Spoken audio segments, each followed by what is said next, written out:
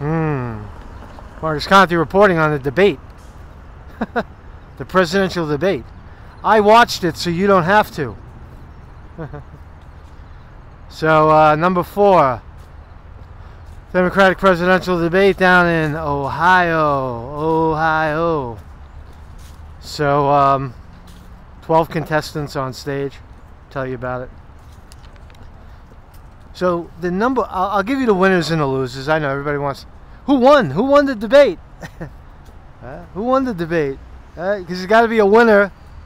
There's got to be a winner in the American ethos. In the way we view things. Someone's got to win at the expense of someone else. Someone has to lose. Who are the winners? Conte, just tell us who's the winner and who lost, so I could go fucking do the rest of my day. It's not. It wasn't that simple. So here's the deal.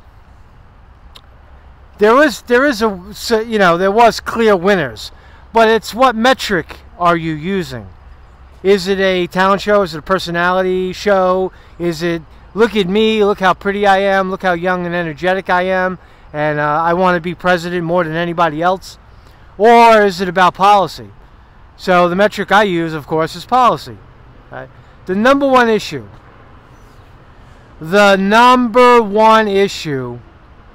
is money in politics, corporate tyranny. Right? Because unless you fix that, unless you stop the 100 or 200 major corporations in this country from looting the country, looting retirement plans, looting the stock market, right? With all kinds of scams, all kinds of stock buyback ripoffs, junk bonds, however they do it, paying each other billions of dollars in compensation, executive looting of the country, evading tax, shipping jobs overseas where it's cheaper, literally hollowing out the major corporations in this country, which was once a good idea, corporations. But unless you address that issue, the issue of fraud, abuse on Wall Street and in these corporations, and the executives that get away with it, banks, the 6 large banks that loot the country, nothing will change. Right? Nothing will change. You've got Trump. Oh yeah, it's fun. It's fun to watch a meme of Trump killing off the press. But really, it's while we laugh, we die inside. The reality is that we're dying inside because the most important issue of money in politics, income and wealth inequality in this country is not being addressed. Now, there's some certain metrics that you can use, like universal single-payer health care, Medicare for all, single-payer being the United States government. You could use metrics like that to take the temperature of the candidates. What do they think about Medicare for all? Do they think it's a good idea? Well, then you have an idea that you have a basic understanding that the pharmaceutical and insurance lobbies in this country are ripping us off. So Medicare for all could solve that problem, will solve that problem. So that's one of the metrics that I use. So anyway, so let's talk about the debate. Right? So it's a 12-car pileup, 12 people, 3 hours. I think I said it was a 2-hour debate yesterday, but it's a 3-hour debate. A 3-hour tour. This is the tale of our castaways. 3 hours. But it didn't, you know what it could have been more of? It still was. Every single speaker was cut off by the press. By Anus Cooper and Erin Barnett and the New York Times jerk-off. Mark starts with a T, his last name, right? Every single person that spoke got cut off by the press. That's bad precedence, first of all. Giving the press, the fake news, CNN, and Jeff Zucker, and the New York Times, that kind of control over the dialogue. Politicians should aggressively refuse to participate in that, but they don't. They don't. So I don't even know where to begin. So it starts off again. The number one issue. If I had to rank it, I'll give you the winners right now. If I had to rank it in terms of who dealt with the number one issue of corruption and money in politics, it would be number one Bernie Sanders, number two Elizabeth Warren, number three I'll give it to Andrew Yang, number four Tulsi Gabbard and Tom Steyer. A new face, Tom Steyer. So let me do this. Let me get the shit sandwiches out of the way. Total shit sandwiches. So we're in Ohio, Westerville, Ohio, at a little university up there outside of Columbus, Ohio. 12 people are speaking, no opening statement. 3 hours, 12 people speaking. Right? So Cory Booker, let's start there. Cory Booker, nothing. Just he's just like, hey, I want to be the president. You know, I'm a vegan, and I want to be the president. And it's just an empty suit, smiling. He looks like a pig. He reminds me of a pig, a hairless pig, with his fucking stupid ears, and his ears are a different color than his face. He looks like a naked pig with his big fucking horse teeth. He's got a big fucking head. I just don't like him. I think he's a liar, and he's a Newark scum mayor. So get him out of the way. Beto O'Rourke is just all platitudes. I don't know how he's still hanging on. He's got the voice, and he's got the look, and he's got the empathy, but he's a billionaire's son with all the wrong policy. Gun grabber in Texas. So get him out of the way too. Beto O'Rourke gone. Cory Booker gone. Kamala Harris, I'll throw her right in the heap, right at the bottom of the heap, because she's a shit sandwich. She looks tired. She looks old. She looks like she doesn't know what she stands for. She's Hillary Clinton. You could see her when the question is presented to her. Her face changes. She doesn't really know what answer you want to hear. Right? That's a person without a center. No center of gravity. She doesn't know what American people want to hear. She doesn't know what she wants, let alone what she wants being aligned with the American people. Right? She's a nobody, Kamala Harris. I got nothing from her. I couldn't even... Women in healthcare. When they were talking about healthcare, she said women. She brought up women. Right? Dude gotta go. That's what she said about Trump. Dude gotta go. Now, Kamala Harris gotta go. So, who else? Amy Klobuchar. Oh my God, I can't stand this lady. Make Russia great again, she said. That's what Trump wants to do. Make Russia great again. Medicare for all is a pipe dream, she said. She called it a pipe dream. Fuck you, Amy Klobuchar. She's short and she's arrogant, and she's just got a smug face about her. Not presidential. I get a bad feeling she's wrong on the policy. She doesn't understand. If you're not for Medicare for all, as I said, then you're for, pharmaceutical companies raping the country, raping people for their hard-earned cash. So Amy Klobuchar, take her off the list. Julian Castro, he presents well. He's one of these guys. He looks nice. He sounds nice. He's eloquent. He doesn't lose his cool. But again, an empty suit. He's just Obama, an Obama wannabe. Oh, I was in Obama's cabinet. Pick me. Right? It's just nothing. There was nothing. I didn't even have a comment to say about him. And I'll get to the good stuff in a minute. Just, let me get the shit sandwiches out of the way. Joe Biden, fucking nobody. Come on, man. Come on, man. Come on, man. Man, come on, man. Joe Biden, this is nothing. How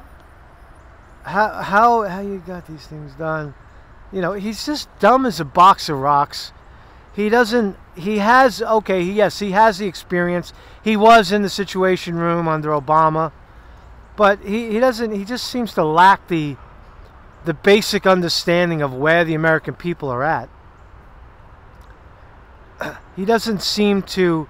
He's off on almost every policy. Money and politics. Give him the money. I'll take the money. You know, he doesn't even know what you're talking about. I have money. Billionaires. Oh no, those are my friends. Would be a fucking disaster and he can't win. First of all, to call him the front runner at this point is, you know, ridiculous. Trump will eat this guy alive, right? The whole scandal with his son and the Ukraine, that's all they'll talk about, and Trump will win. And the American people will lose either way. You lose with Trump or you lose with Biden. So pick one. So he's a shit sandwich. He's gone.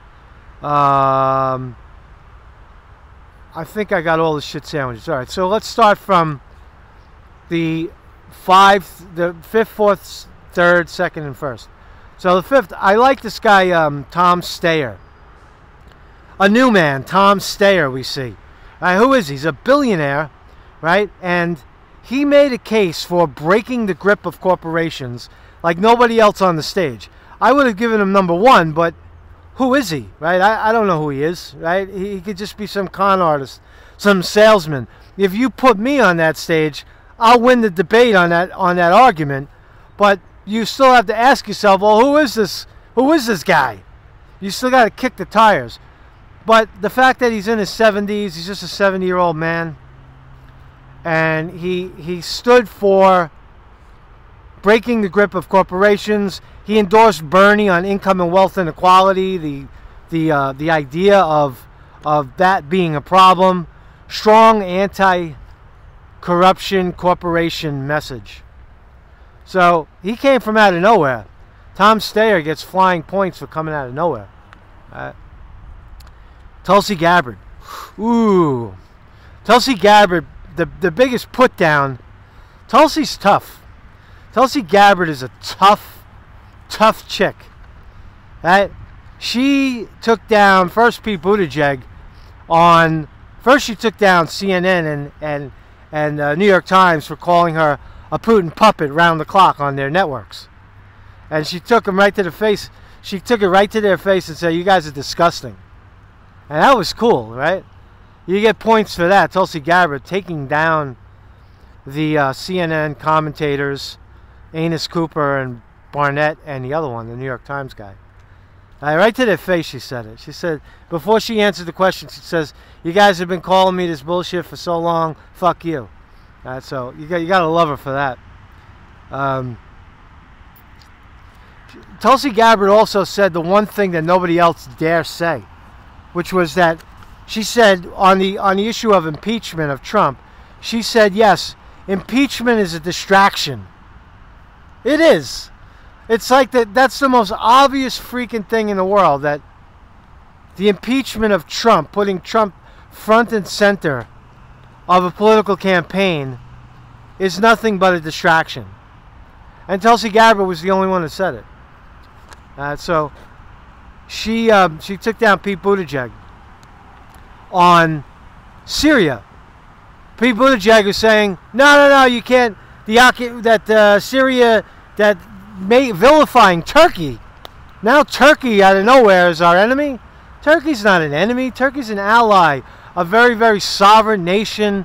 They're very peaceful. Yeah, they're Muslim and it's an Arabic nation. But I have friends that have gone to Turkey and say, it's a beautiful, wonderful place.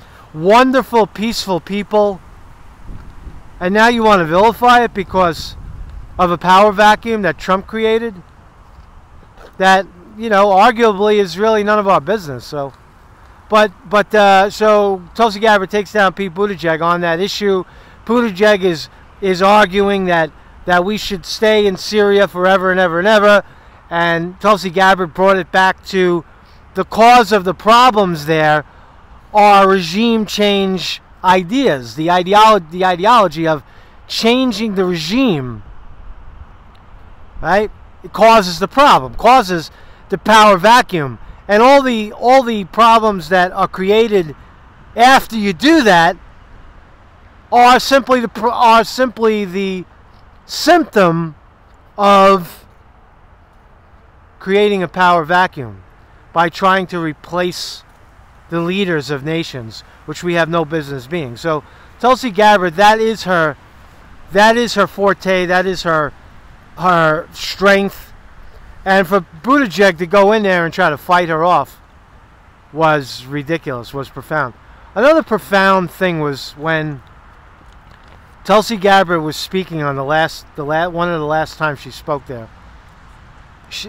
They talked about. She talked about her health, and there was one frame where it was Bernie Sanders, Elizabeth Warren, and Joe Biden, all in their 70s, right? Looking at Tulsi Gabbard as if she was a child with a lot of potential. And it was like you saw I think what you saw there was the age gap. Tulsi Gabbard's 38. Bernie Sanders is 78. That's a 40 year between 30 and 40 years of life difference. Those people are at the end of their life. Tulsi Gabbard is in the middle of life with the best part of it coming. And I saw that with Pete Buttigieg, though Pete Buttigieg was wrong on the subject. Tulsi Gabbard would be the best contestant if she would embrace Medicare for all, if she would acknowledge more full throat that the corporations are the root of the problem. I think she would be a better candidate. Excuse me. Again, my fundamental problem with Tulsi Gabbard is the BDS stuff, that she's too pro-Israel, and that she is a militant. Like, she believed that she believed Bush, she believed Bush with weapons of mass destruction in Iraq. That's a fool. I don't believe it. If you believe that, I don't believe you, ever.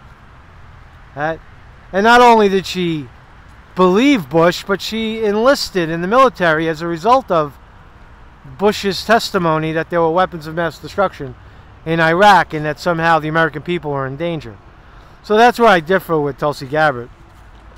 And I always will. So, number 3, Andrew fucking Yang. Oh my God, I love this guy. Universal basic income. He's screaming it. Before, last debate, it was stupid and they were laughing at him.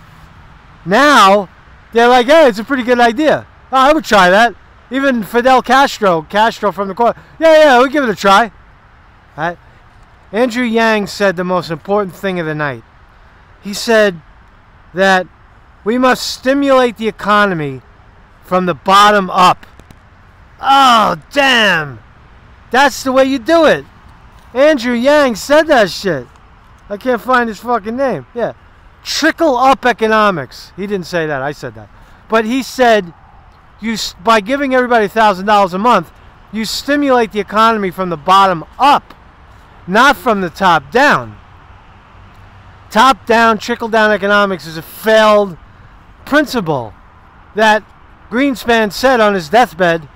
Well, he's not dead yet, but close to being dead, said that we were wrong. We miscalculated the greed of corporations. Right? It's all out in the open now. Reaganomics, trickle-down economics fails. So Andrew Yang stands on that stage as the only person talking about a trickle-up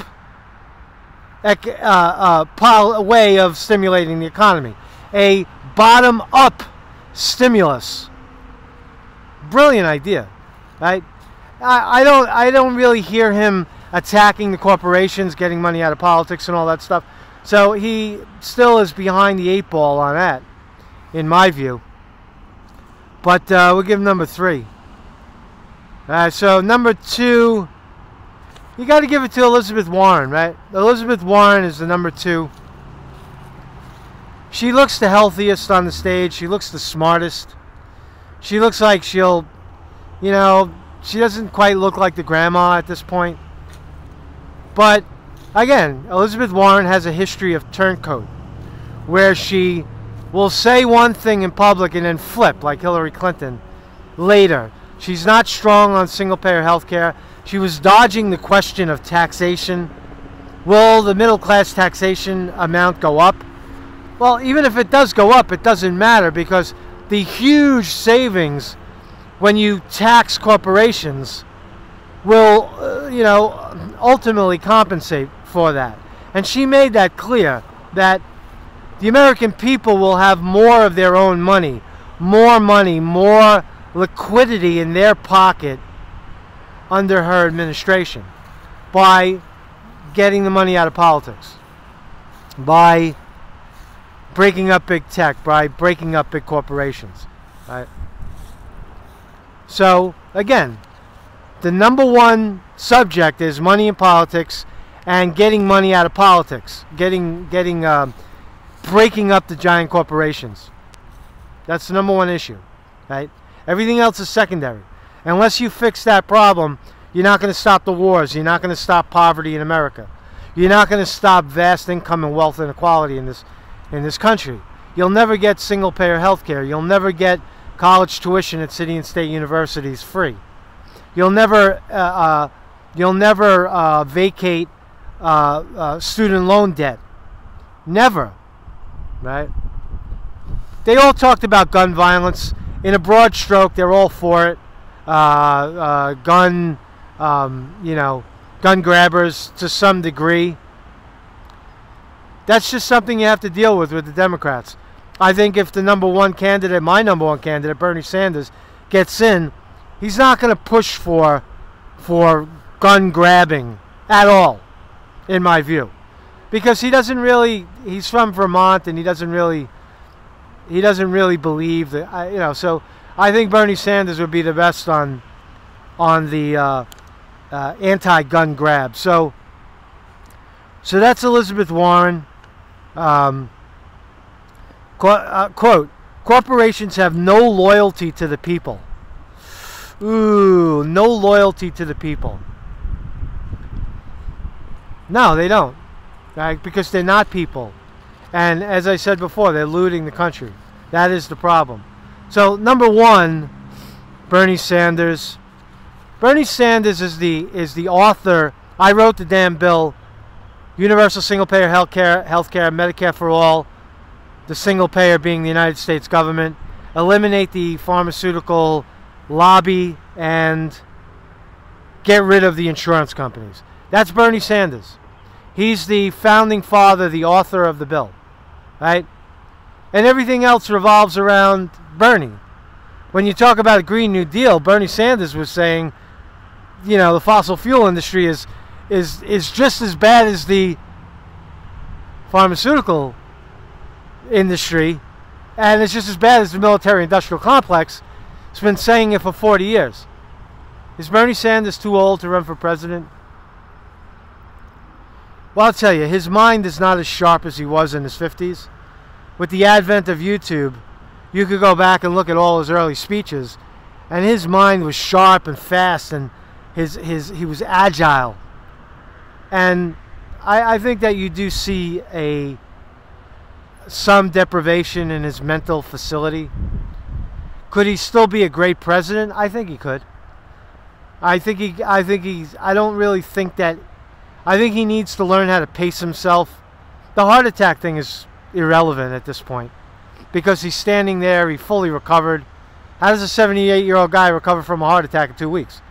And he's standing up there like there's no problem, there's no big deal. So that's really not the issue of his heart. But overall age, if you're gonna pick Elizabeth Warren or shit sandwich Joe Biden, or even Trump is going to be in his 70s, mid-70s, Bernie Sanders is right in there with them. So you'll have Trump, who's raping the country with the corporations, at 74, and Bernie Sanders at 79 or 80. Does it really matter? Not really. So is Green New Deal, cancel the student debt, that's all Bernie Sanders. Bernie Sanders is still the only hope for any change whatsoever You want a Green New Deal? Vote for Bernie Sanders. You want Medicare for all, single payer, government being the single payer? Vote for Bernie Sanders. You want to get rid of student debt? Vote for Bernie Sanders. You want to decrease the military spending? Vote for Bernie Sanders. You want to legalize marijuana in this country? Vote for Bernie Sanders. Yeah. But again, we're looking let's not lose sight of the fact that we're looking at a rigged primary, right? We saw CNN yesterday with, Project Veritas exposing CNN as being a fraud, as being the pet project of one man, Zucker, right? Jeff Zucker, right? How the whole media is a scam, and so are the politics. So is the DNC, the fake primaries, the rigged primaries, as we saw in 2016. So let's not lose sight of that. But nonetheless, we get to watch the shit show of Democrats on stage, and we conclude that the whole thing revolves around Bernie Sanders. And that although he is aging, and although the stage is rigged to make him look small and weak and just a pea in the pod, he's still the author of all of these discussions that we're having in 2019. That's Bernie Sanders. So, if you want those things and you agree that corporate tyranny is raping our country, is hurting our nation, and it has nothing to do with any ideology of communism or socialism or capitalism or any of these other titles you tag on it, you have to look at the current event, which is money in politics and corporate tyranny. If you can swallow that and digest that and know that we're on the wrong course right now with no possibility of change under Trump or, bite your tongue Biden or Elizabeth Warren, then the only logical choice is Bernie Sanders. So again, if the Democrats pick Bernie Sanders as the candidate and back him wholeheartedly, he will be the next president of the United States. He will have eliminated Trump. Any other choice, in my view, any other Democratic choice other than Bernie Sanders gives us Donald Trump for 4 more years. Marcus Conte reporting.